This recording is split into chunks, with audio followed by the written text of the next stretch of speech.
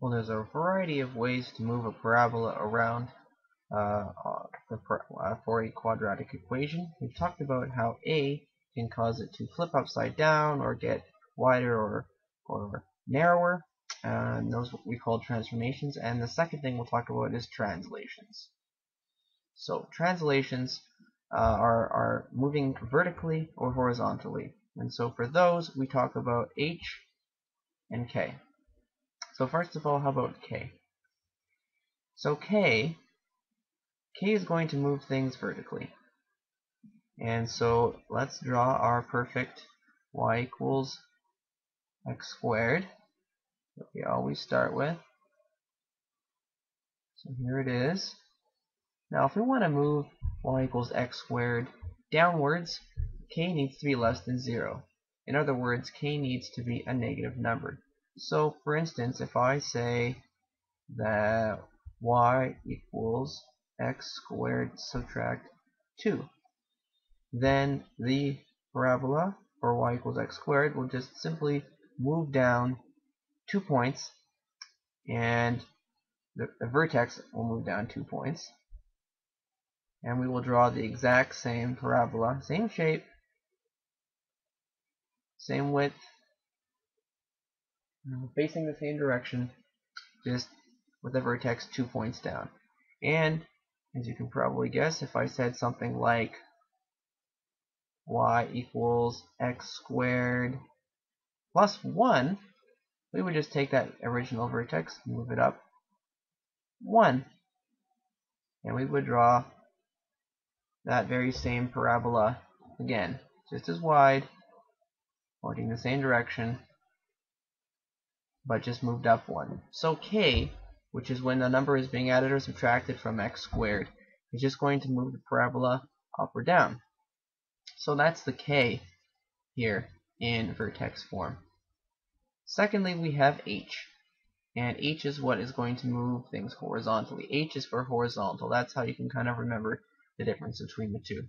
So if h is greater than 0, in other words, if it's a positive number, the parabola moves to the right horizontally. If h is less than 0, the parabola moves to the left.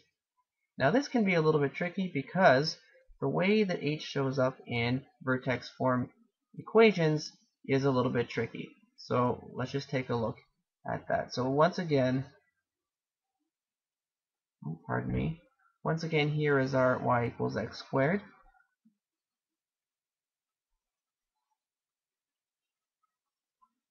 Right here on the origin.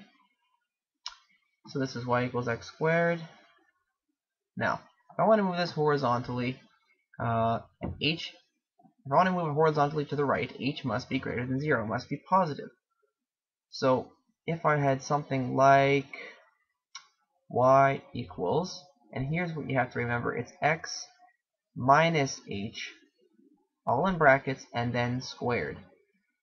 Okay, so if you had something like y equals x squared minus 2, that's not h, that's k. The h has to be in the brackets with the x before it's squared. The other thing to notice is that in standard vertex, or in vertex form, it's x minus h. So this is kind of tricky. If h is, say, 6, we don't actually write x plus 6, we write x minus 6, because all we're doing is we're substituting that 6 in for the h. So it becomes y equals x minus 6 squared. So that can be kind of tricky. When you see a quadratic relation written like this, x minus 6, you're probably going to be tempted to think that h equals negative 6, but it doesn't, it equals 6. Okay, so now that we know that x minus 6 squared means that h equals positive 6, then we look and we see that if h is greater than 0, the parabola moves to the right. So we're going to go 1, 2, 3, 4, 5, 6, move that vertex over 6 points, draw the exact same parabola, just 6 units to the right, and there we have it. Y equals x minus 6 squared. And we can say the same for moving in the other direction. So perhaps h is negative 2. Well, how would we write that? remember that h is going to look different than what you expected. So y equals x. So if it's x minus h, and h is negative 2, then what you might say is x minus negative 2. But we know that subtracting a negative is the same as adding, so that's going to be x plus 2. So h is probably going to throw you for a loop pretty often because it's going to look kind of like the opposite sign of what you expect it to be. So try not to get tripped up by that. It's just something you have to kind of memorize. So if h equals negative 2, then it's going to be y equals x plus 2 squared. So looking at this quadratic relation, we can see that h is negative 2, which means that we're just going to take that vertex of y equals x squared and we're going to move it over 1, 2 to the left. Draw that same parabola, just 2 units to the left. And so h moves things horizontally. H is for horizontal. So that's what h does. And this is what k does. And we have already seen what a does. Can we use all three together to move a parabola all over the place? Well, absolutely we can. So let's take a look. So here, I'll write it out again. Y equals a, x minus h squared plus k. So now if I give you an example, you should be able to figure out how to move it. So y equals negative 2 x minus 1 squared plus 3. So let's draw our Cartesian plane here, our graph, and let's see whether we can figure out what to do with our y equals x squared. So here's what we're starting with. We start with y equals x squared like this.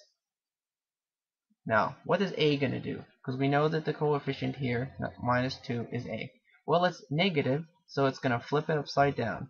Perfect. Before we draw it, we can also see that it's negative 2, which means that it's going to be narrower. So it's going to be flipped upside down and narrower. So remember that. So it's pointing down, and it is narrow. What is h? Well, h is going to equal 1. Not going to equal negative 1, it's just going to equal 1. So we're going to be moving 1 to the right. So move 1 unit to the right. And then k is a positive 3, so we're going to move 3 units up. Move 3 units up. Okay, so our vertex is going to be 1 unit to the right. So we're moving 1. And then it's going to be 3 units up. So 1, 2, 3. Here's our vertex. And before we draw the parabola, remember that it's pointing down and it's narrower than the normal one. So we're going to have something like this.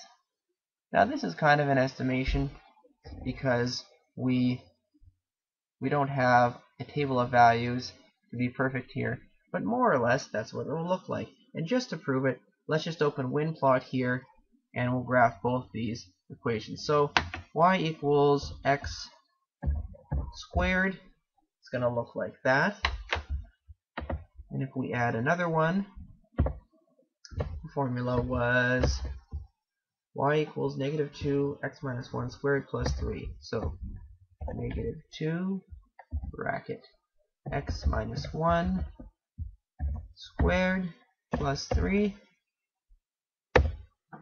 And let's just zoom out a little bit here. And there we have it. We have the exact same parabola that we kind of estimated. Its vertex is at coordinate 1, 3. And it is a little bit narrower than y equals x squared. And it's pointing downwards. Now the only thing that we were probably a little bit imprecise on was where it would intercept the y and x axis. And that's something that we could use our equations to figure out. But we get the general shape here just by looking at the equation. And that's how we can use standard form, vertex form, the a, the h, and the k in vertex form to help us rough out what the shape and location of a parabola might be.